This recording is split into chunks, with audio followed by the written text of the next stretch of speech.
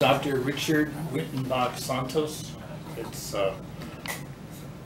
Captain of the United States Navy, retired, and during the Vietnam Operation New Life, I was the special assistant to the Commander of Naval Forces for political advice. And now I am the senior policy advisor for one of our locally elected senators, Senator Judy Guthers. And I give advice on everything, but mainly on the military buildup initiative to realign the military in Asia. What do you remember about the operation of New Life? Can you share? Okay, now I can talk, right? Yes. Okay. I love to talk about it. It changed my life. Okay, so the first night, we were told to go and talk to the governor, even though we weren't supposed to. The admiral here, Admiral Steve Morrison, and his son was Jim Morrison, a musician.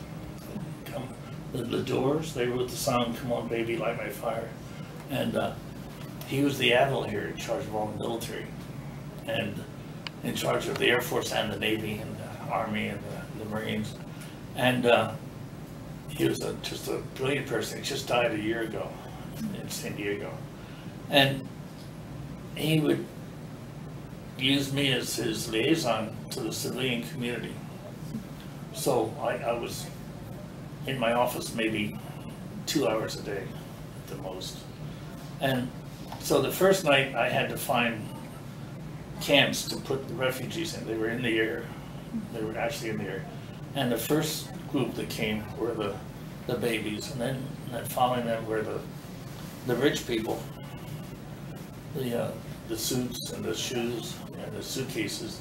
And then we started getting ships, and on the ships we got the pajama people, the poor people, and then throughout all that we got the military. They were coming on ships, and we were organized to receive the refugees both at the Navy airport in the middle of the island, and that's how they came in. Then they came in by port on the ships. When they left from the northern airfield at Anderson Air Force Base, so we had a rotation through. Anderson would have a thing called Tin City buildings. They're just about 5,000–6,000 as the processing for leaving. As they came in on the ships and at the central airport, they were immediately assigned to the camps, and the camps were either these construction camps or Camp Ascent, which was Ascent Beach, which was an old Vietnam era hospital, or it finally ended up down on the Roti because the people stacked up on Guam. The governors in the mainland refused to take the refugees. They didn't want all these refugees landing on them. And so the governor of Guam says, I welcome them. And so they just piled up here. We were supposed to have only 5,000 or 10,000. And we ended up with 50,000. The total throughput was 132,000 over several months. But we got up to 50,000. So the Marines renovated the wooden buildings at Camp Ascent, and they would be cleaning out the buildings as the buses came to the other end of the building. That's how fast it went. On the Roti Point, initially we had the repair ship, we called a tender, 600 sailors, and then the Army finally came. And it's an old airfield there, and so they used rebar, the rods of metal, and jackhammers, and they just went for tent pegs. And they could put up those huge tents in only 15 minutes each. And we just put a whole city there. Eventually it was more than 10–15,000 there. And the Army came in and administered that camp, but always under the control of our admiral. They had a civilian come in from the Agency for International Development, and he was supposed to be the great man in charge of all the agencies, the Immigration Department, Public Health, and the civilian agencies as well as the military. But my admiral says, you don't send any messages out of Guam unless I approve it. So the admiral kept control. So the first thing was to get them bedded down. We had troubles the first couple of nights because the American cooks did not know how to do the rice. they did the Uncle Ben's loose rice instead of sticky rice. Thanks, you too. The admiral had a press conference every day, and he mentioned we're short on chopsticks. So we had chopsticks coming in from all over the nation. We had way too many chopsticks. The Chamber of Commerce in Guam paid a visit to the admiral and said, please don't strip all the stores from all the food. So we diverted a rice ship, 800 tons of rice, and we diverted it. It was on the way to somewhere else, and we changed the direction and came to Guam. The first thing I said that the cooks were just used to the American recipes, and that didn't work, the Spam and things like that. So we had to get some technical advice right away of what the Vietnamese would want to eat. The next crisis was that we discovered that one old man was starving because he had a suitcase that he would not leave, and so he would not go get food. So we did many things on that. He had gold in the suitcase, and so the admiral says, think of what to do. So I said, let's get all the Vietnamese Boy Scouts. We called for them, and I gave them a little kerchief, and their job was to take food to the old people and stand in line for them and do favors for run messages and stuff, messengers. We got the banks, and I met with all the banks in Guam, and I said, we need you in the camps right now. And I said, what is your market share? Who's the biggest bank on Guam? Who's the next biggest? And they said, we won't tell you that. We don't want anybody to know. Secret. So I said, okay, I'm just going to say the Bank of Guam gets the big tent city, the Bank of Hawaii gets Camp Asan, and I divided it up. And then I was told they could not just have a branch of the bank anywhere. They needed the law changed to have a branch here and there. So I went to the legislature, and the speaker was Joe Atta, who is now my brother-in-law. And I said, Mr. Speaker, we need a law passed right away so we can put branches of the banks in all the bases. That one, politician in Guam? Yeah, politicians, yeah, it's our local legislature, the local government. And he said, okay, we will pass the law, but you have to testify before the body. You have to come down and testify in the public hearing room, which was right here. And I said, no Navy officer has ever testified before the local government. We used to run the local government, and the Navy does not answer to the local government, and we don't testify and beg for something. And Joe Atta said, well, then you just don't get your banks. And so I'm the only Navy officer ever in the history of Guam to testify before the legislature. I had to appear, say, please, we need this. And so they modified the law to permit us to set up banks. And so we have these tents with called a banking tent. And they'd have a counter, and we had the Bank of Guam here, and then we had a jeweler said, I have a constitutional right to make a profit. I said, I just got my PhD in politics, and I don't remember anything in the American Constitution guaranteeing a right to make a profit. But the admiral said, well, give him 3 feet on the bench, So I gave this guy 3 feet on the bench, and the next day they were saying he was buying the wedding rings from the Vietnamese ladies, telling them that they needed cash as they were being processed to go to the mainland. And he was using Asian string scales to weigh the gold, because I had the tails. And so I kicked him off. Nobody needed cash. All the food was free, and the medicine was free, and the tents were free. So I kicked him out. And then the admiral said, and so they sucked up the gold.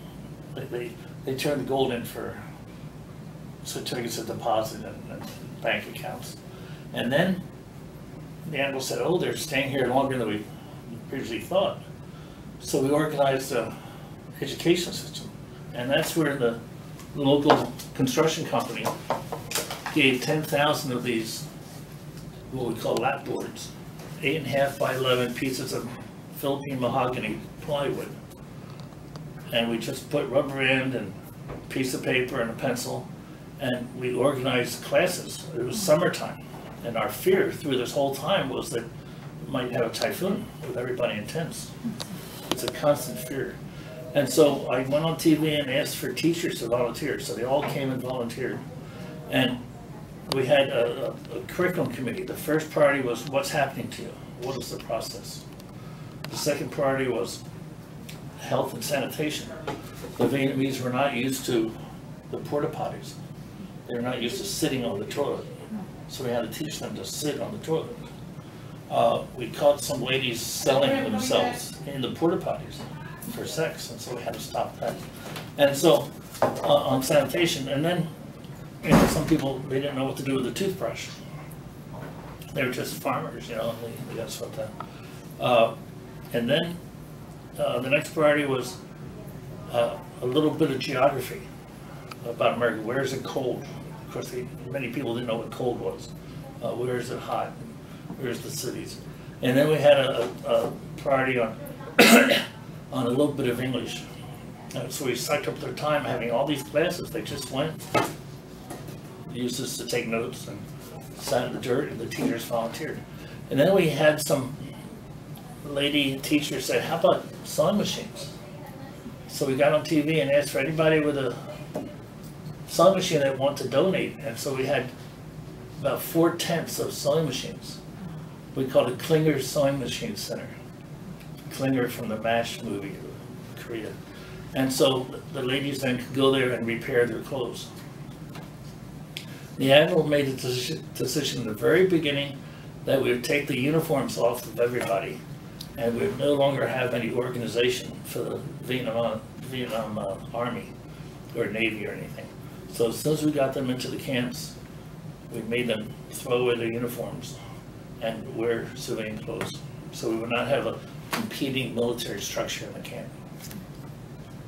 We organized Vietnamese leaders for the different, each tent had another leader, and we had a system there that we could use for communications with the Vietnamese. We had a major problem with finding people. One member of the family would come and say, what about and so we had a very early computers, and we had a computer list of names, and on the papers I provided to you, you see some of the old lists of names, and we had major confusion over the names being Nguyen, Tree, Hung, and Hung, Tree, Nguyen, which comes first and which comes last.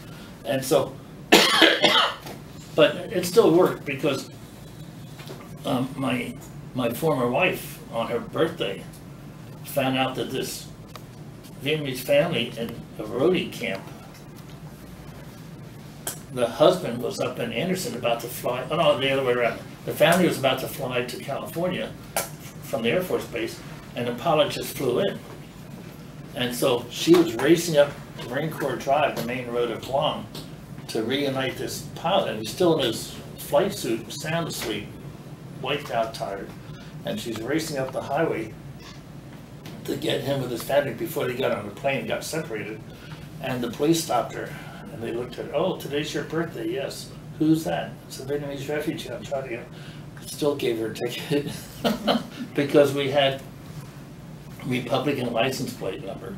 If you had a low number plate on your car, it meant you were connected with the old governor, which was Republican. And our number was 529. So the cops were out to look for the Republicans. So she got a ticket. So we had a problem of reuniting families. And then the next problem that came along was, we even organized water activities, because the camp at Bloody Point had the beach there, Kattegat Beach, and so we got lifeguards and everything.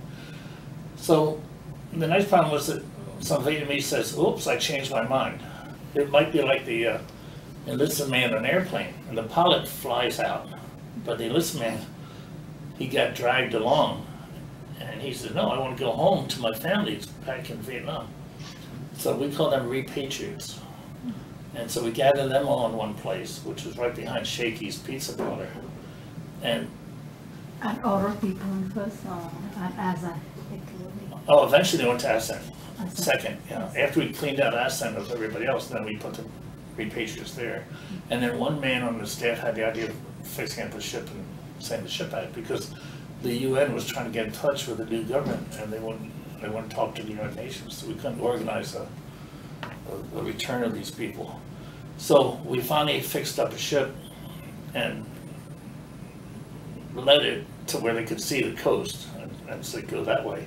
And that's the last we heard of them. We heard later that they were put into re-education camps. So, and they came to me one day and they said, we have to set a little history before we go back to Vietnam that we didn't cooperate with you. So what can we do? I said, well, how about a demonstration? So I organized a demonstration in the parking lot of Shakey's Pizza Parlor, where they all walked out of the camp and sat down and protested with signs. Later, that was from your idea, not from them. Wow. Yeah. Now So, I found a man. yeah. And later, when they were down in Assam, they burned down the building. You know, to really, that was after I was transferred, but they really tried to let the world know they were not happy being here. They wanted to go home, but it evidently didn't do any work. So, now personally, in the middle of one night, I get a phone call from a friend of mine who was an admiral who later became the chairman of the Joint Chiefs of Staff, Admiral William Crowe, C-R-O-W-E, William Crowe Jr. And he had been in Vietnam as a captain, Navy captain, and he told me on the phone, he was my patron, my mentor, and he said, I had two counterparts, and I want you to find them, two Vietnamese Navy captains. I want you to find them so I can sponsor them. Which is not easy to say when you have more than 50,000, yeah. So we found them, and so one was a captain and a wife and about 7 children. So Admiral Crowe said, "I'll take them," you know. And so we arranged for them to get on the plane and go to Washington, where he was, and they lived with him for about a year, and then, well, the other one was a Navy captain, a bodyguard. Driver, bodyguard, and 2 little girls, one 5 years old who was pure Vietnamese, and one 6 years old who was half American, half Vietnamese. His wife had had an affair or something and had a baby, then he divorced his wife. And she was the estate in Vietnam, but he had the 2 girls living with him in the field for the last 6 months. So I said, okay, I'll sponsor you. And so I called my sister who was in Pennsylvania. I said, I'm putting these people on the plane, and would you please keep them for the summer, because I was being transferred at the end of the summer to Washington, D.C., and when I get there, then they come live with me. And she said, it's 3 o'clock in the morning. I don't know what you're asking, but whatever you want, I'll do it. That's my sister. So they landed at Indiantown Gap. My sister lived only 1 hour away in Harrisburg. She went to get the family, and the Red Cross says, oh no, if his sponsor is Whitenbach on Guam, we have to fly them back to Guam. So my sister said, okay, I'll be the sponsor. So she signed for him. They ended up living with her for the rest of their life. The family, the brother of the bodyguard came out with his family, so he left at the end of summer, Bo. And at the end of the summer when I arrived, we had a family thing, and they said, well, the 2 girls were so shell-shocked. You know, when there was a hunter in the field in Pennsylvania, that the girls dove for the floor of the car when the guns went off. And so they were shocked, you know, and they've had psychological problems since then. And so we decided that they would stay with my sister, who had 2 boys. And one was Nguyen Tri Tung, and the other was Nguyen Tri Hung. Hung and Hung, I'm sorry, Hung and Hung. H-U-O-N-G and H-O-N-G. Hung and Hung, very close. Hung and Hung. Now, they stayed with my sister. The father came with me to Washington. He lived with me for 1 year, and he got a job as a working for IBM to maintain the machines. He got out after fighting since 1954. He got out with only $1,500 worth of gold for his whole life. And he had used that to buy a car. And it was the toughest decision he ever made, you know. But he did it. And then one day, I was passing on the way to work, and he was in the ditch. And the police were there in a tow truck. And I said, he's got to learn. He's got to learn to handle the American system. So I just drove past. But he ended up marrying this Vietnamese lady who had been the Donna Shore of Saigon and married to a Vietnamese judge on the Supreme Court. And she had escaped, and she had 2 boys. And so they met in the Washington, D.C. grouping, and they got married. She had not seen her husband for 10 years, okay? So about 2 years later, the first husband knocked on the door. He'd gotten out of re-education camp, ended up in France, got to Washington and knocked on the door and says, I'm still alive, I'm still your husband. And so my refugee, but the wife stayed with my guy. So she stayed with my guy, and he just died a year ago. In the papers I give you, you have his funeral there. The 2 girls were in a very Vietnamese clothes. Custom, yeah. And, but the one girl, Hung, has changed her name to Z, for Zia. And the half American, half Vietnamese girl, she's changed her name from Hun to Savannah. And the family's gotten used to changing that. So that was our little story, But and then the admiral later became the head of the whole military. Admiral Crown changed his life. He had been with his counterpart when they crashed a helicopter in a river once and almost drowned. Survived. So that's my story with the refugees. It was just taking care of special interests. Oh, the one night I was having dinner and a sailor came and he had a note on a napkin, and it was a napkin just like this one. And on the note it was, please release the 4 Carmelite nuns from Camp Assan to the convent in Malolo, over on the east side. And it was signed Ricardo J. Berdallo, the governor. And I told the sailor, go away, because everybody's always trying to get people out of the camp. I said, go away, that's not his signature, it's a forgery. And so the next day I got called by the governor. He was very mad. He says, why didn't you recognize, and take care of these nuns? They're not used to taking showers in front of other women. And I said, sir, there's a forgery. I could read your name. Your name is normally his signature, because I worked so closely with him. I knew his signature was what we called a spaceship. That was his signature. And he said, well, I didn't know you were going to read it. Yeah. And I said, he said, well, I signed my name the way I learned in grammar school, because I didn't know that you were going to read it. And I wanted the strangers to read it. And I said, well, we faked each other out. So I immediately got the nuns out, and they're still there, I think. She left. And there were 4 of them, though. I know just one. Just one? Okay. And another day, it was our big celebration here in Guam, July 21, Liberation Day, when the Americans came back in 1944. And the admiral says, I'm going to do something unusual. He says, we're going to open the gate at Assan. And we opened the gate, and we told 6,000 Vietnamese, go out the gate, turn left, go down the road, and you'll find a huge parade with lots of beer and barbecue. And they all went down to watch the parade, and at sunset they were all back home. Not one disappeared. It was unbelievable. Another day they had Nina Papagayo, who was a Philippine lady that had a restaurant in Subic, and a restaurant. She said, can I have at least a stand, a little, we call it roach coach, but it's where you sell food from the stand. And so the admiral said, let her be in an Assan. And so we found out that she was selling apples for 50 cents an apple to the refugees. And the little milk carton, 50 cents. This was 1975. So I kicked her out without even calling the admiral. Kicked her out. And then we had the Chamber of Commerce come back in just 3 weeks after they come to us and said, don't strip all the food off the shelves. They came in and says, we're not making enough money off of all this.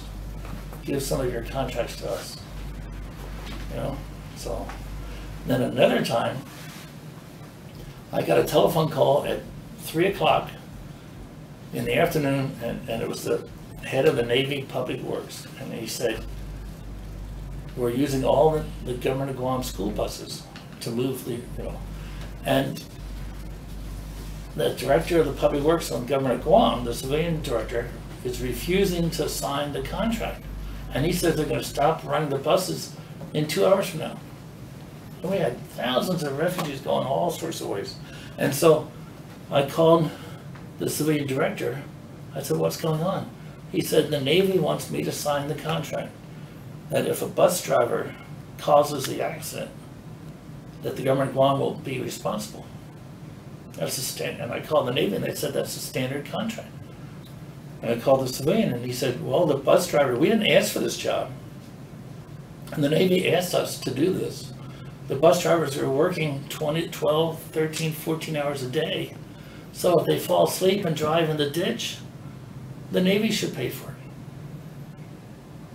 This is not a standard contract. So I told the Navy, I said, hey, you know, the guy's right, sign it the way they want it, you know.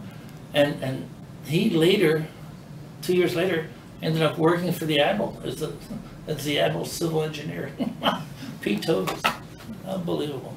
So, but he knew what was right, you know, and we never did have an accident.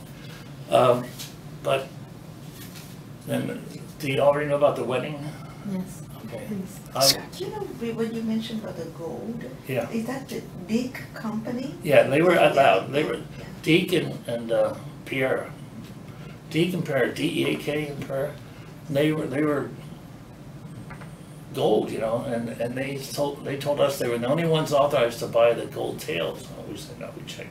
So we let any of the banks buy the gold, but Deke was in there too. They had about 10 feet at the banking tent, and they bought gold. And that was a very honorable company. I think it's out of business now.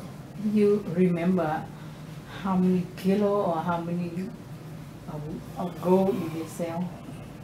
It was a lot, but it was definite phase. The first phase were the ones with the tails, Okay. and then you got the people just right off the farm, you know, Poor. people, black pajamas. So the I'm almost finished. They're recording me, honey. Oh. Okay, it's my wife.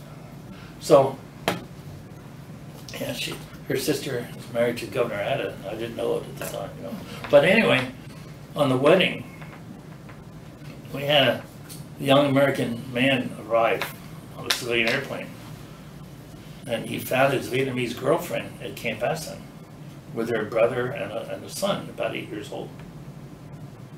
So I tried to take her out of camp. Can't do that. We have a process. And the whole fear that whole summer was that some people would be turned down by the immigration people. You know, they were trying to find out who was the spies and you know, ridiculous. It ended up with everybody going. But the immigration people wanted to make a big deal out of it, you know, so they had to screen everybody, and it was ridiculous. So you just can't walk out of the camp. Then he found out that the governor can marry people. So they got the idea to have a marriage ceremony down in Camp Aston. So, yeah, so who's the former beauty queen? Paris, Belta Paris. Belta Paris donated her wedding dress. And Madeline was going to be the Mason of Honor, the governor's wife. First lady. First lady, and I was there at that ceremony. And we had a big ceremony with AP and UPI and everything like that. And they walked right out of the camp and got on the Pan Am because he was married to an American citizen. And they went to the mainland and they got off the plane and she said, thank you for getting me off of Guam into America. This is not my brother. This is my husband. And so I'm not married to you, Mr. American. I'm married to the Vietnamese husband. He's not my brother. What happened to the American? It's the end of the story. I don't know. This was in the newspaper too. Yeah. I mean, after all the national publicity, you know. But the main thing we were proud about was that Guam always said yes. Even the businessmen and all the construction companies and everything. The volunteers were unbelievable. The teachers, the Catholic Church, the social services. That one social lady mentioned that she just took a baby right out of the camp, you know, because she wanted to adopt the baby and it was so complicated and all that stuff, and immigration people, so she just took the kid home. Her name's here if you want. But everybody wanted to help. I got one phone call during that time where a very rich family here wanted me to find a maid for them. And I said, forget it, you know, forget it. You can pay for them to come back. Because the big worry on Guam was they're all going to stay here.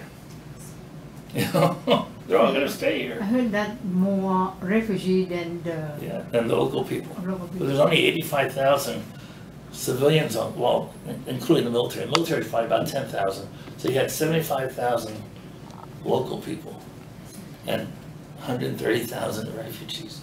Local. Oh, I mean, unbelievable. And so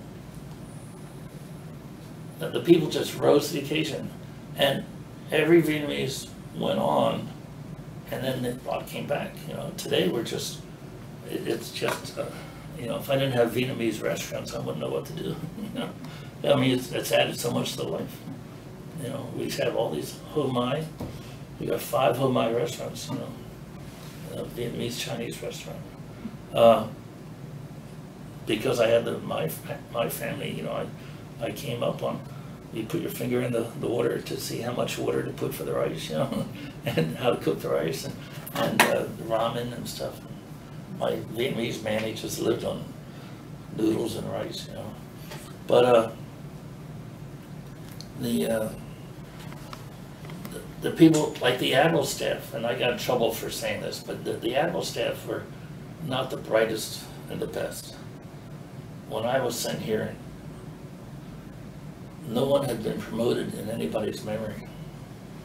They were good people, but you don't want to be assigned this far away from Washington. The careers are made close to the flagpole. And so if you're stationed on Guam, it's the edge of the empire. Guam. Yeah, for a Navy career. And I was sent there because we had a political problem about where to put an ammunition pier. And I was told by my admiral, he said, don't worry, I'll get you back off of the island before your career is harmed. And he did that. I went from Guam to the White House. But everybody on the admiral staff, we're talking maybe 25, 30 officers, they rose to the occasion. Every one of them did magnificent, you know, just magnificent. I mean, one day a message was sent to the admiral saying, by close of business, we need to know this or that. He sent a message back and says, on Guam, there is no close of business. Just tell me exactly what hour do you want the response. We had no close of business. We had Mike Dodge, you know, it's a friend of ours. The first day or two, he was down there in his little car, which was an old Jeep, parked underneath the telephone pole. And he had the wire coming down into his car, hooked up with his radio, walkie-talkie, communicating everything for the base until they could get it organized. I said it was just the Seabees. They just took these bulldozers and just cleared the jungle, you know. And right behind them were coming the men from the tender, the repair ship, you know, putting up a huge tent in 15, 20 minutes. Unbelievable. They just worked till they dropped. And then my little kids were like 5 and 7 years old. So they would always be up along the fence every day. We lived just a block from the fence. And they would be trading toys for the Vietnamese money, because Vietnamese money was worthless. And so my kids were giving away all their toys, you know, in exchange for paper Vietnamese money. So you remember what the refugees look like and how their condition? They were exhausted. Like my refugee, you know, he was in the field for 6 months. His 2 little girls were with him and his bodyguard. He gets on a little landing boat off the coast, picked up by a Navy big landing ship, brought to Guam. And that takes like a week or 10 days or something. On the ship, they took away his cigarette lighter, which he had kept since 1954, his souvenir lighter.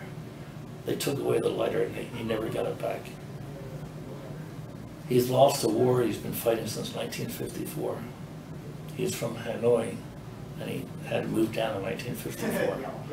And so he's got that emotional devastation.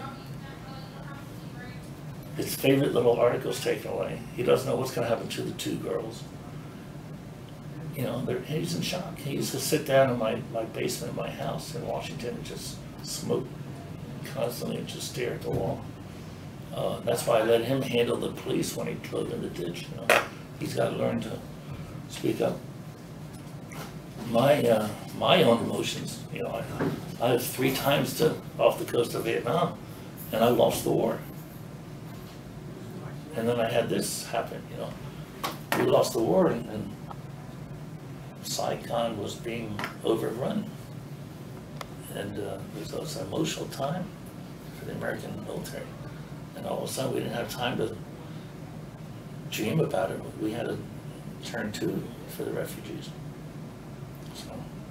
So you could many times ship to Vietnam and fought over there. Yes, I was on a destroyer, which is a 300 men, about 400 feet long ship with guns and missiles. And I went off the coast of Vietnam in 1966 for 6 months. We'd be off Vietnam for 30 days and then to Subic, Philippines for 1 week, and then 30 days off Vietnam. And we'd be up the rivers and we'd be firing the 5-inch guns, which go 9 miles, firing the guns for the Vietnamese army and the American army and the Australian army and the Korean army. And they would call on the radio and say, you know. So, and then in '68, I was back again for another 6 months, and we were up off of North Vietnam, Tong Hoi, and we got shot up. We went into a bay too deep, and all of a sudden guns on all 3 sides opened up on us, and they had pre-spotted the guns on these stakes in the water. And so and I went down in my room, once I ordered all retreat, you know, I went down in my room and got my movie camera, and I came up and I took movies, and I had the gun splashes right next to the ship, 30 feet on either side, you know, and then one shell went off right above the ship and punched a hole in the ship. And I thought later, what would have happened if we'd been killed when I was down in my room getting my camera? People would have thought that I was a coward. And you're okay when they're shooting at you, but after you're out of range, which took about 20 minutes, after you're out of range and they can't reach you anymore, then your knees start to shake, you know. So right before Tet, we were off North Vietnam. And then when Tet happened, '68, we got dragged down to Hawaii, and we were doing all the gunfire support for the Marines at Hawaii. And then in '72, I went back as executive officer on the ship, the #2 guy on the ship. And we were doing shore bombardment. By then, the gun maps were all pink because you trace the target in a little red circle. And by 1972, it was the 5th time for the ship back on the coast, and all the maps were pink from erasing the linebacker back to the linebacker. Yeah, that was in the last in December. Linebacker 2. Yes. It was December of '72 and January of '73, and I could see. I couldn't see the B-52s, but we had the noise. It was like thunder, just thunder coming off the coast. We would be like 10 miles off the coast, and we had this thunder all the time from the B-52s. And then off Vietnam, South Vietnam, we'd have the MC-130 ships, the propeller ships with a Gatling gun. And we would see them at nighttime, a solid red stream of tracers coming down to the ground. But we had some funny times. One time, we were up the river in South Vietnam, and the rules were anything before 6 a.m. and after midnight, you could shoot. Didn't have to identify who it was. And we had, I hate to say this, but we had nuclear weapons on board. nowadays we can say that because it's so old I can say that. We had nuclear death bombs for submarines on board. And we're anchored up the ship with maybe 2 feet of water underneath us. And one night about 4:30 in the morning, these 2 little radar targets coming down the river, and all I had was a sailor with a machine gun on the deck. And the gunnery officer said, "Captain, request permission to shoot. You know, if they come in too close and they have explosives, we can't afford to be sunk right here." And the captain says, "How many fishermen own wristwatches? How many fishermen have wristwatches? You know, do you want to go to your grave knowing that you blew up some fishermen?" And we just held our teeth for about 1 hour. And the sun came up and they were innocent fishermen. And my captain saved their lives. Another time, we had the Army call and said, "Target so-and-so." And I said, "What's the target?" "It's a logistics asset." My captain said, "Ask him some more questions." I said, "What kind of logistics asset?" "Well, it's an elephant." "They want me to shoot an elephant." We said, "We're not going to shoot an elephant. Sorry, buddies." We fired so many rounds, 50,000 bullets, that the lining of the gun came out. And they said that had not happened since the Korean War. You know, when we went up to Japan for the shipyard, in the dry dock, we had the scratch marks underneath the ship from being right on the river. Another time, we'd be anchored up the river and all the little boats would come to us. They were the Army guys saying, "Can we watch the movies? Can we get ice cream?" Because every night we watched a movie. And they wanted to watch the movie too and get a shower, you know. And so when we were up off North Vietnam, we call it Sea Dragon operations, Operation Sea Dragon. It's where the ships would go along the coast and shoot at the railroad trains and the tunnels and stuff. And that's when they shot back at us. My boss says, "We have to attack 2 targets every 24 hours. It can be at midnight, dawn, I don't care. Mix it up, make it random." So when we would go in to the close to the coast and shoot. But he said between 8 p.m. and 10 p.m., they said 2000 and 2200, I want to be far enough off the coast, no targets. I said, "Captain, why do you want to stop the war for 2 hours every night?" He said, the movie, stupid, the movie. Nothing will stop my movie." So we stopped the war for 2 hours every night. So we watched the movies and have our popcorn. You know why they decided to do that? My captain liked to see the movie every night. Oh. It was his decision when to attack. He said, "I'm not going to attack between 8 p.m. and 10 p.m. And isn't he entirely doing that, or his superior? No, they told us anytime you want, do it anytime you want, just, it was his authority to do that. So the war was brutal and killed so many American as well as Vietnamese Americans. I had 13 of my Naval Academy, I graduated from the Naval Academy in Annapolis, Maryland. I had 13 of my classmates killed in the war. And that's more than any other class, friends of mine. We only had 900 graduate, and they were all pilots in North Vietnam. And on my first ship, I was the communications officer, and my boss was the operations officer. He went in country to Vietnam. He was killed. They named the ship after him, the Marcy. And my executive officer, the next man, was Ott Sigmund, and he was in country Vietnam, and he was just standing talking to people, and a sniper got right in the head. So both my bosses were killed in Vietnam. They were not classmates, but they were very close friends. And so, yeah, it emotionally affects you. So what do you think about American policy toward South Vietnam during the war? Well, it was our job. And I went to the Naval Academy under unusual reason. My father was killed in World War II by a German U-boat. My father was a captain of an oil tanker, the youngest captain on the East Coast at 27. and he was torpedoed in February of 1942, right off of Cape Canaveral.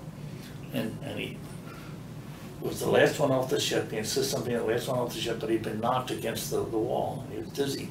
So he misjudged, and he fell between the lifeboat and the ship and got squashed. So I was 8 months old. And so I always wanted to be in the Navy and protect American merchant marine, so they would not have that happen to anybody else. And so in my 32 years in a uniform, not one American merchant marine was killed. I did my job. The Mayaquez came close, the Cambodians, and we lost 8 Marines, but I think 8, maybe more. But the American civilian crew of the ship was gotten back safe.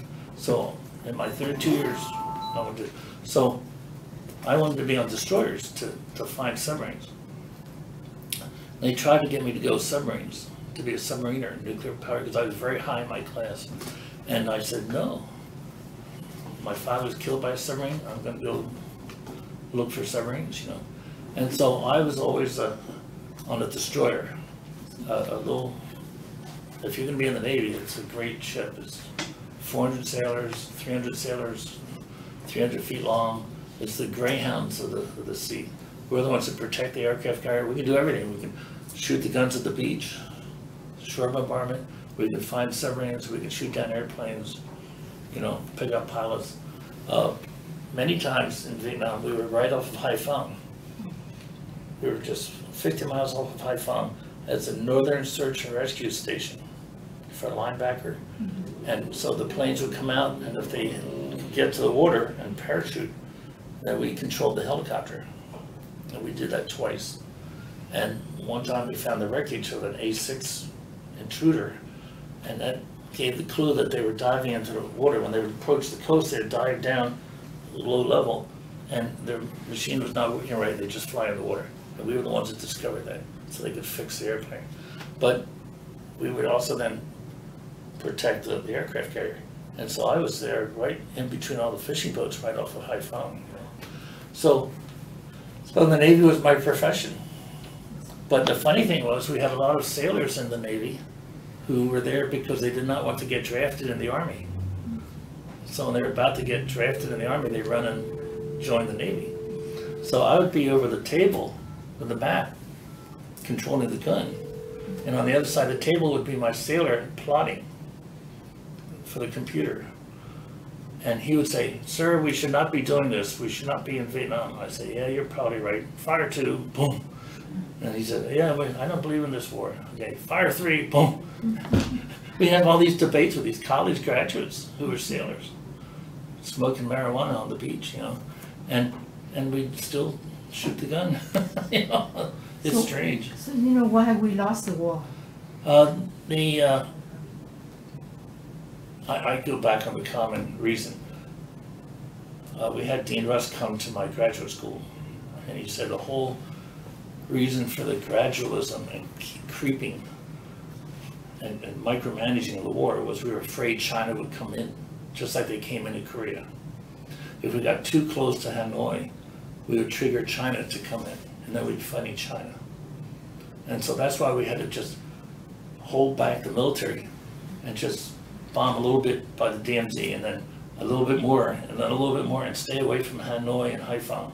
And they were so afraid of China. Then after Nixon went to China, he felt secure enough that he unleashed Linebacker 1 and Linebacker 2, and they bombed Hanoi, they bombed Haiphong, they mined the Haiphong harbor, and then the Vietnamese came right to the table. If we had done that in 1966, we would have won. But we were afraid of China. So the military, you know, never lost a battle in Vietnam. You know, but the political will was not there. And that's what Dean Russ, he was the Secretary of State, he says, we don't want China to feel threatened. I heard about the linebacker operation after the North and the South of Vietnam joined together, and I have some cousins in Bao and they said that if you guys bomb one more day they could have defeated. They already Yeah. written the defeat speech.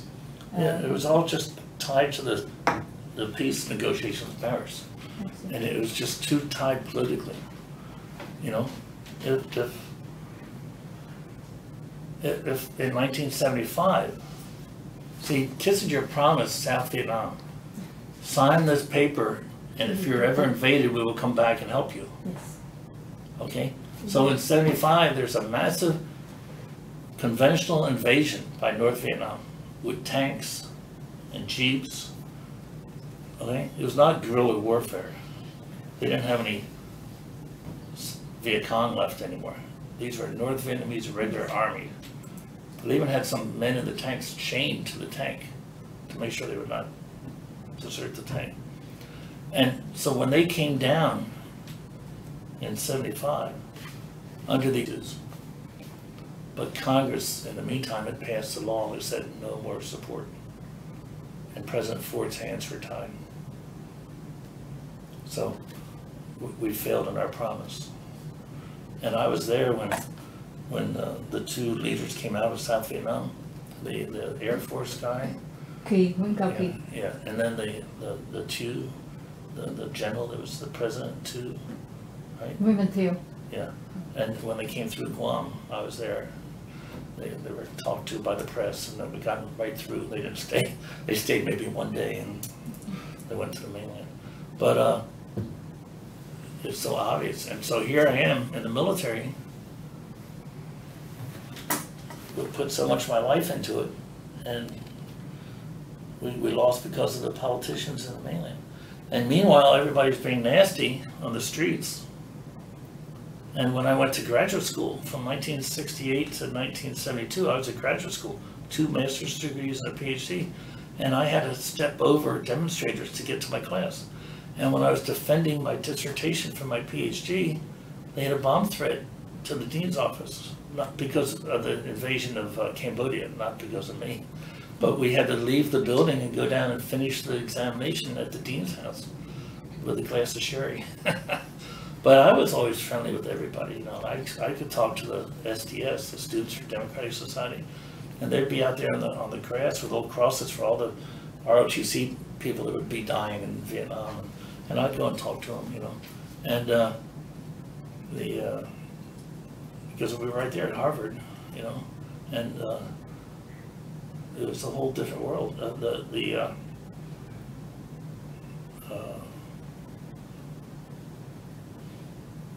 And now, you know, in Iraq and Afghanistan, I was always against the Iraq thing before we went in.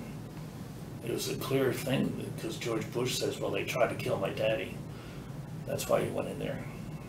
When 9/11 happened, he came out of the office and says, you know, was Iraq behind it? Was Iraq behind it? Find me proof that Iraq was behind 9/11. Because he wanted to invade Iraq and take care of Saddam. There were no weapons of mass destruction in Iraq. And even if they did have a nuclear bomb in Iraq, look at North Korea, nuclear bombs, we're not doing anything. Pakistan, nuclear bombs, we're not doing anything. India, nuclear bombs, we're not doing anything. Israel, nuclear bombs, we're not doing anything. And Iran's gonna get them, we're not gonna do anything. We didn't have to invade Iraq, you know? So, and by then I was a Navy captain in charge of policy at the 4-star staff in Hawaii. And I'm the one that made sure that the historic sites were protected. The archaeological sites, the cradle of civilization, you know. But anyway, it's a long story. But, so we had our hopes up at linebacker, and that all came from Guam. That's what brought the POWs home. And here John McCain is being nasty to Guam, and he's playing games on this realignment of military forces to Guam, which we need for our economy. And if it wasn't for Guam, he would still be a prisoner in Vietnam. It was linebacker that brought the prisoners home. So you were very much involved, and what would you tell the young Vietnamese American about the war? How you feel about it in the you know, Well, statement. they should, one thing is be very proud of being Vietnamese. You know, Vietnamese is a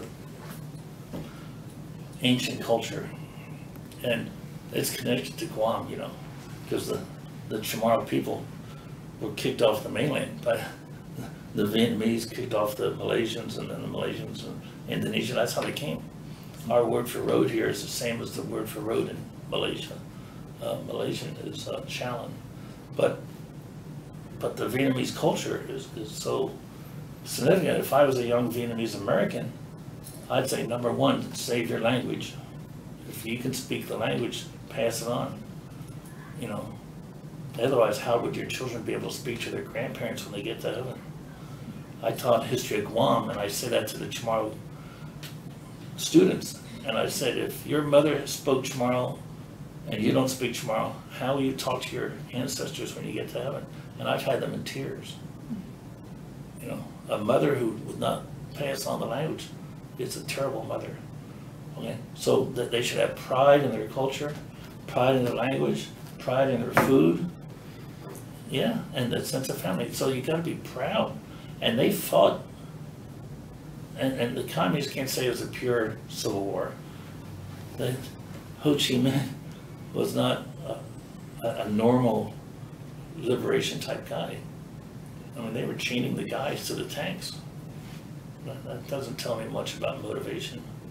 And they just had the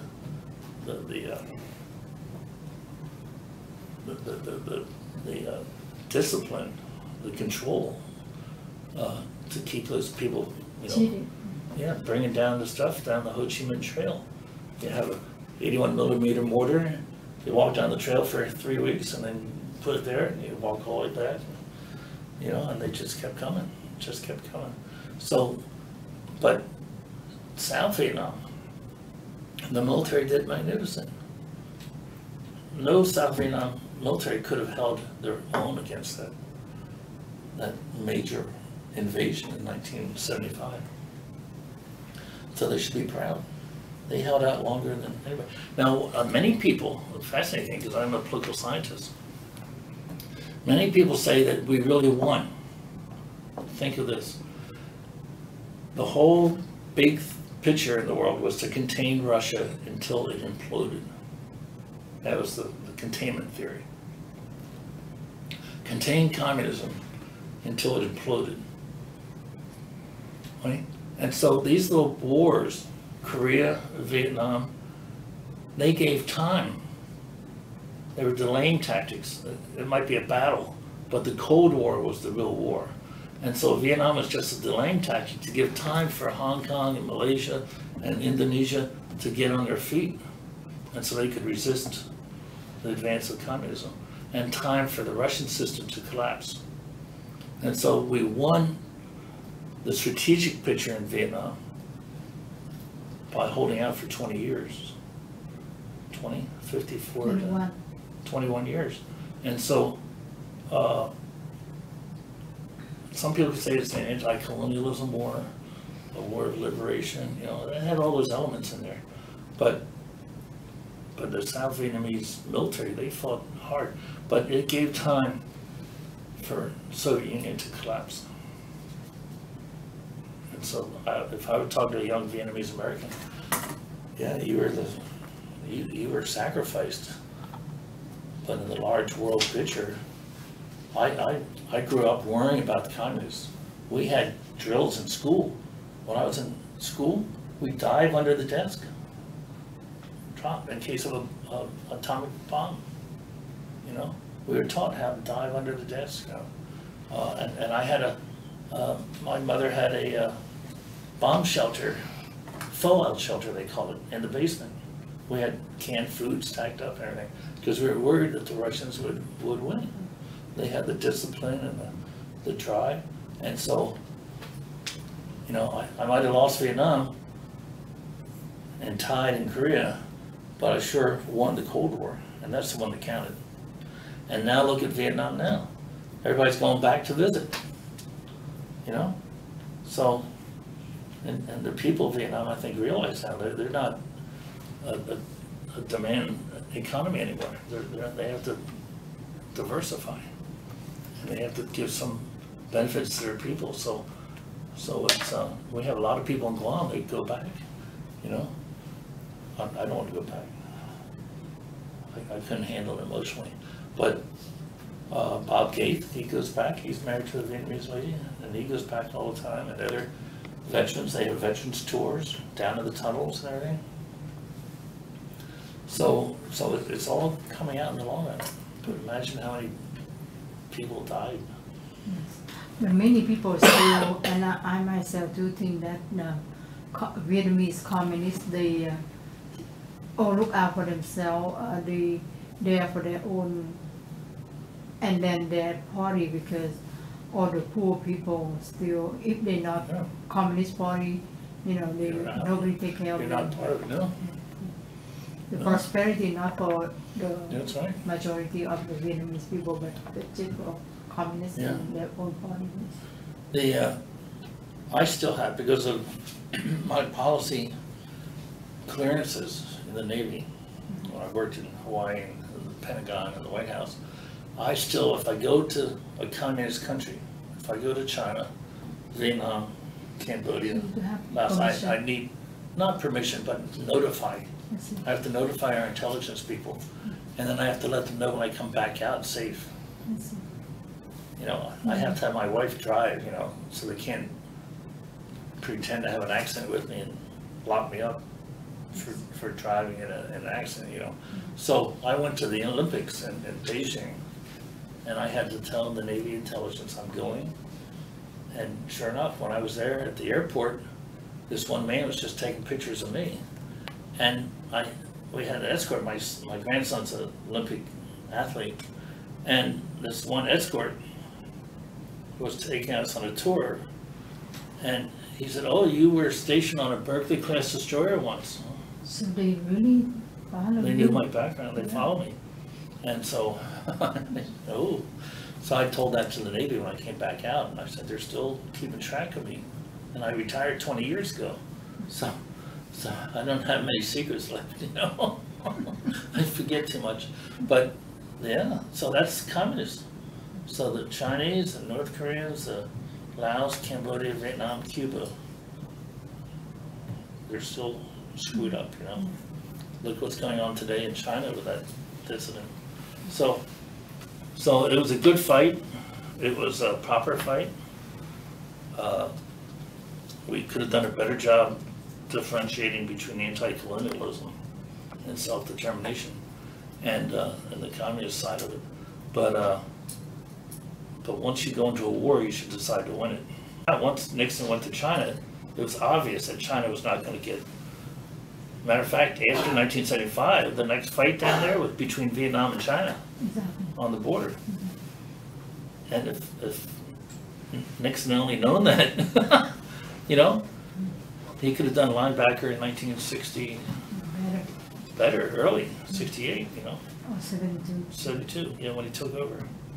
And, before 72, when did he come in office, 68? Yeah, he was elected in 68, so he should have done it in 69. But they were just so afraid China would come in. And So intelligent war, not that great for America. No. It was such a closed society until Kissinger went to China. Now, I'll tell you one difference. I was asked to go down to the White House to interview to be Kissinger's assistant, to schedule her and go with him and take notes. And when I was at graduate school, I just finished my PhD. And I went down to the White House, and I learned more in my 3 hours in the White House than I did in 1 year at graduate school. Alexander Haig was the deputy to Kissinger, and he was a 1-star general. Later, he was a 4-star general and Secretary of State. I was in the little room, and it was smaller than this. It was just a little. Kissinger came in, and I had to stand to have Kissinger get between me and the desk. And he said, "Hey, you know, I want you to call Alsop, and you tell that guy," that's Joe Alsop, the reporter, "if he publishes that photograph of me at the Beijing airport, I'm gonna, you know, never talk to him again." But he used a lot of profanity. And you got that? Exactly those words, right? General Haig said, "Yes, sir," and Kissinger glared at me and he stomped out. A little later, the phone rang and Haig picked up, "Hey, Joe, my boss would really count as a favor if you don't publish that photo. Oh, thank you very much, we owe you one. And he gave me a wink. He said, my job is to pick people up off the floor when Kissinger kicks them out of the office and pat them on the back and keep them from quitting. And then the phone rang, and it was Pakistan saying, we just had an Indian officer come in our embassy in Pakistan. No, he's a Pakistani officer asking for asylum and protect him because he wanted to go over to India. And the State Department said, what do we do? And Higgs says, this is America. We're not going to turn anybody over when we think he's going to get killed. If he has to live there for 15 years, the way Cardinal Vanzetti lived in our embassy 15 years in Budapest, you know, her lived 15 years in our embassy in Pakistan. And the heck with the relations, you know. If they don't like it, tough luck. This is America. I was really impressed. Yes. And look what we just did now with this guy in Beijing. 6 days and we push him out. You know, we should let him live there for 15 years. We did it before. And if China doesn't like it, tough, you know. So that's what I learned in that little visit. And then Kissinger said he wanted me, but only if I left the Navy. Because he was criticized for too many military people on his staff. I said, sorry, forget it. So refused now? Yeah, I refused it. So I'd like to ask you this, so if you can share with me, because I read a lot and I do a lot of research and interview people. Some people said that Henry Kissinger went to China and traded South Vietnam for the relationship with China. It was true? No, he wanted a relationship with China, and that was primary. But one reason why he wanted that relationship with China was to be able to make peace in Vietnam. To freeze China so that China would not invade North Vietnam to fight us. So he could bomb Hanoi. So it was to save South Vietnam. He wanted to open up China because it was time to open up China. It was silly to pretend the country didn't exist. But the whole fear until then was that if we bombed Hanoi, China would stay in. China would come in and fight the Americans in South Vietnam. So Kissinger wanted to make sure that China realized they had better future with us instead of fighting us in Indochina. Now we knew that Russia was crossing China to provide all the weapons for North Vietnam, all those missiles. And there was rumors that some of the pilots were Russian pilots, but all the airplanes were from Russia, not China. But is that contradict with some of the unclassified document lately? They talk about Henry Kissinger was playing golf, and when he heard about unlocked battle, you know, South Vietnam still try to fight the battle. And his comment was, why the South Vietnamese, why don't they go ahead and die, why don't last that long? You think No, his hands are tied by the Congress. I see. In other words, Kissinger wanted to get the POWs home all through that war. When I was at graduate school from 68 to 72, you know, it's like I never left the war. When I went back, it was the same targets. The fear was, how are we going to get the POWs home? Because North Vietnam says, we're not going to release the prisoners until you leave South Vietnam. We said, we're not going to leave South Vietnam until you release the prisoners. So how are you going to get the prisoners home, the pilots? And so Kissinger wanted to end the war with a viable South Vietnam. Just like Korea. He saw this as a parallel with Korea. So we'd end up with a tie. We would just stop them so that we had a country of South Vietnam. You know, we know we're not going to conquer North Vietnam. So he firmly believed that he negotiated that. He got the peace, Nobel Peace Prize. And then Congress was so bitter that they passed a law that said no more support. So was Congress. The American public just did not want to continue anything. Now, if Congress had not done that, and they thought they'd get away with it, I bet Nixon would have gone back and bombed them in '75. But the American public pressured Congress to pass that law. So it was not Kissinger, it was the American public. Now, when I got home in '73, and then I got ordered to Guam in '74, so I really did not get back to the mainland until I went to the White House in '75. there was never any welcome home. There was no parade. That's what I heard. Yeah. People And stay you know what? on the veterans. Yeah, and then I went to Chicago as the captain of all the Navy schools. I had 10,000 students, 1985 to 87. All the Navy technical schools. I had 9,000 male students and 1,000 female students. And in 1985, Chicago gave us a welcome home parade for Vietnam. Finally. 10 years later. They just had one in North Carolina. Charlotte, North Carolina just had a parade for Vietnam. First time. First time. When I was there in Chicago, I ended up on the platform with the mayor of Chicago, and I was a senior military active duty Navy captain, you know. And here comes a parade, and right in the beginning it was General Westmoreland with a Vietnamese vet with no legs on a little platform with roller wheels. He's pushing it down like this. And then came the Big Red One, which I had supported with my guns. And then came the 3rd Marine Division, I'd supported. And then the 1st Air Cav. And then the 1st Marine Division. And then the Navy guys. And they're like me, you know. They're trying to get into their Navy, old Navy uniforms, you know. And they're all, and the cops were handing beers out to the people. The cops were handing beers out to the sailors, and the veterans. And I just was crying so much, I just climbed over the railing. I said bye to the mayor, and I joined the Navy guys. And we went down to Grant Park, where Obama gave his victory speech. And they asked me to make a wreath presentation at the traveling wall. There's a little miniature Vietnam wall, and they asked me to make the presentation. So then I invited him over to the yacht club, which is right on the edge where it joins the water. And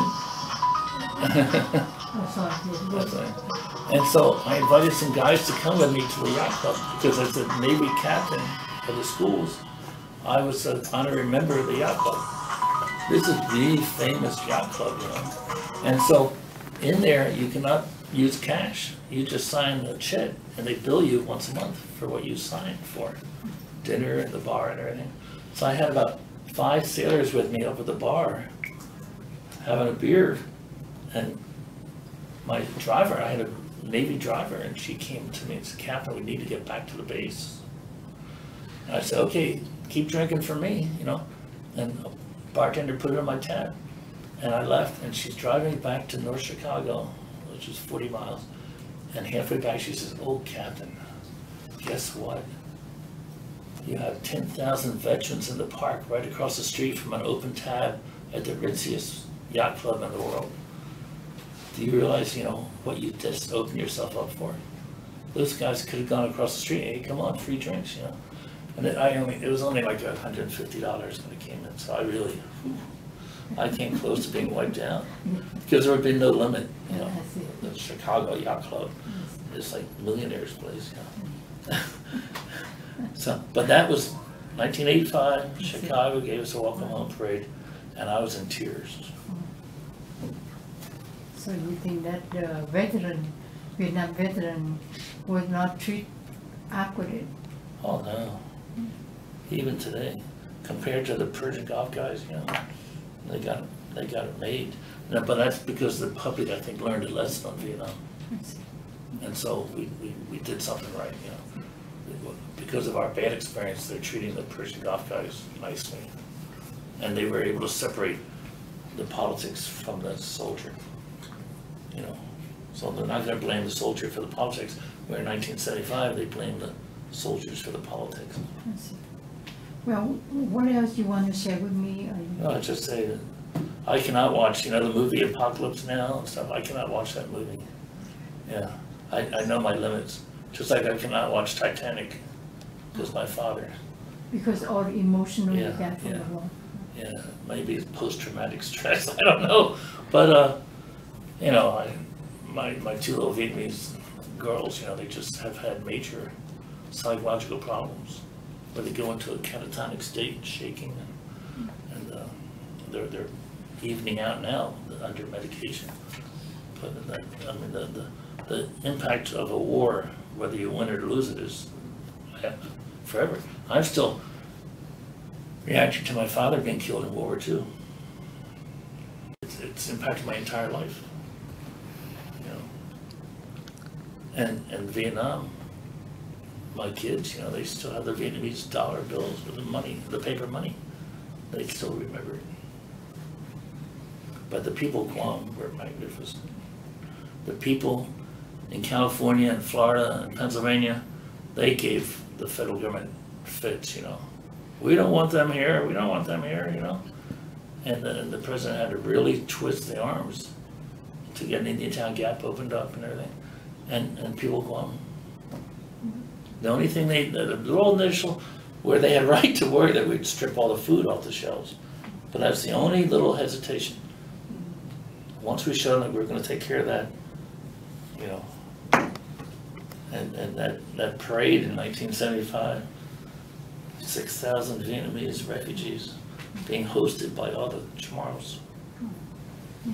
Well, I think that You can't be choked up right now.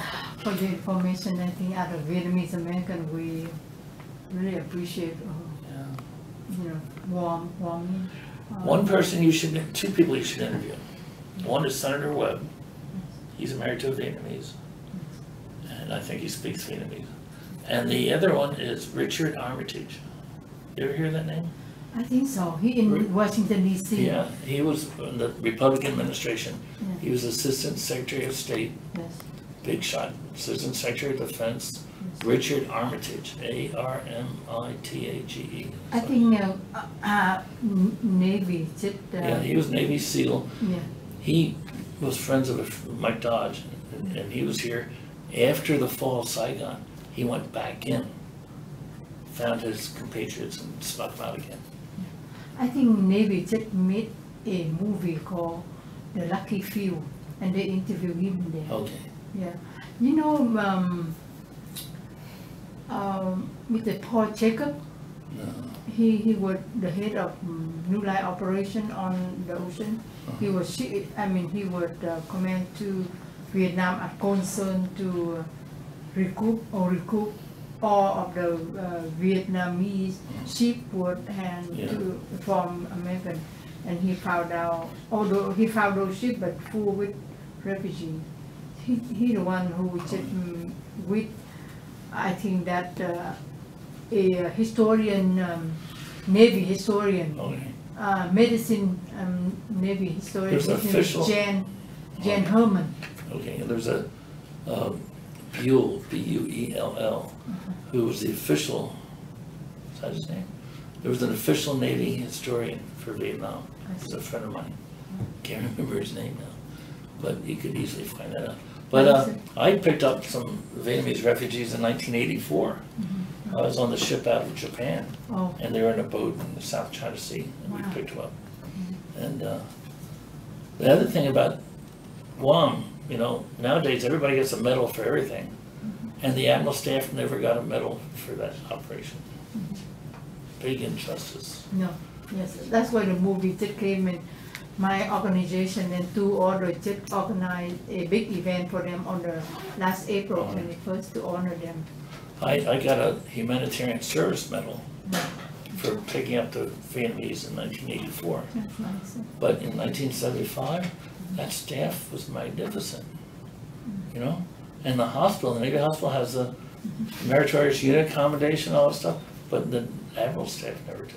And I think in Navy, U.S. Navy saved 10,000 of lives.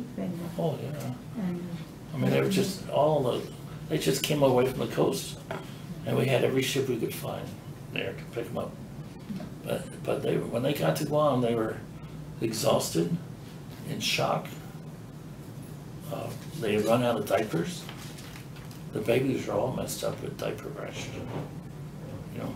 So the first thing, like my ex-wife did, she had to place in there was Kotex, diapers, you know, and gave it to every female that came off that ship. You know, baby lotion, you know. Imagine coming all that way with no Modes, no Kotex, no diapers. for a few days, yes. Yeah. I mean, there's one lady that lady, yeah. She chained herself to a mast on one of the ships because she didn't want to be thrown overboard. Imagine the emotional fear of being thrown overboard because they were running out of food. And she didn't want the men to pick her up and toss her over the side. So she chained herself to the mast. Heartbreaking. But this is what I'm proudest for. Thank you so much, Setting sir. education for 50,000 people within 3 days. And I asked the admiral, how many people do I have? Find them yourself. How much money do I have? None. When do you want it? Yesterday? That's what he said.